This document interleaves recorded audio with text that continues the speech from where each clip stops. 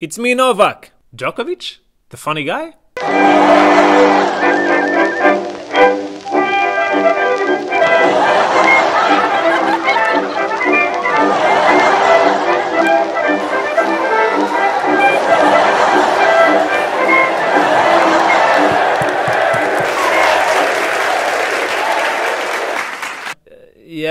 Yeah.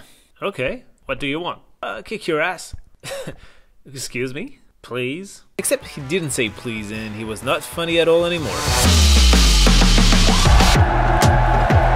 He's done it again! Oh my! Take that! Carved under that like a surgeon. Oh, that's unreal! No. I like challenges, but I'm not stupid. In 2011, Djokovic beat Nadal in 7 finals in a row.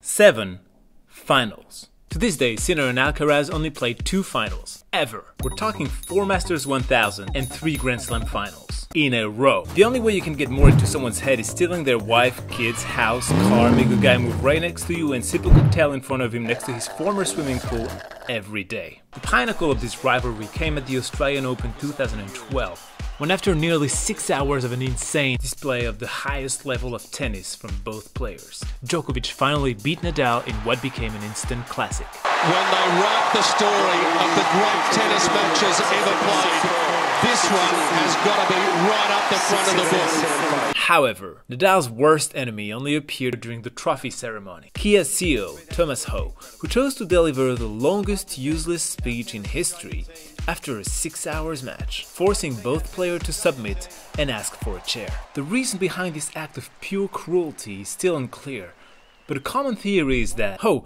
a former mediocre tennis player who once dreamed of greatness, after being humiliated by a Spanish player, swore to himself he would get his revenge and patiently waited, orchestrating every perfect move to get to this very moment.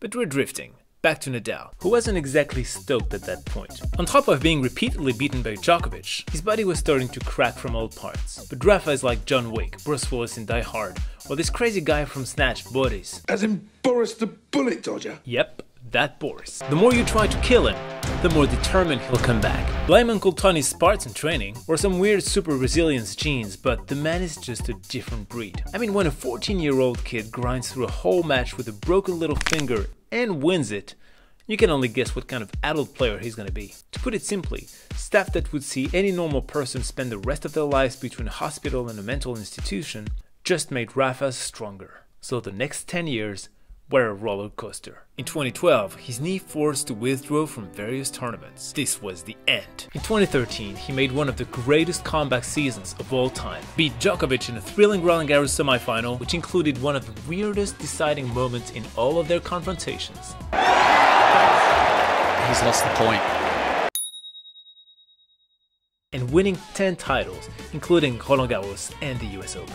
In 2016, he was back to the factory because of wrist injury. He was done. He came back in 2017, won the French Open and the US Open.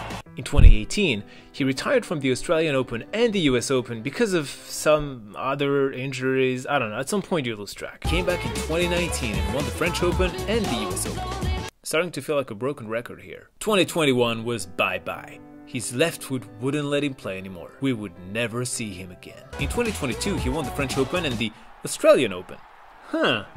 Also, during most of the hard years, he still won Roland Garros most of the time. Then again, Rafa winning Roland Garros is like Zverev losing a Grand Slam final after being the frontrunner. Everyone knows it's gonna happen, and if you're crazy enough to bet against it, you're probably gonna make a lot of money. Anyway, his 2022 Australian Open victory made him finally the man with most slams. He was on top of the mountain for 15 months. Then you know what happens. But in the end, whether Djokovic wins 25, Carlitos 30 or someone else even more, who cares? It will never take away the thrilling, emotional, beautiful, painful, magic, insane moments that Rafa made us live for more than 20 years. So all is left to say really is, Muchas gracias, campeón.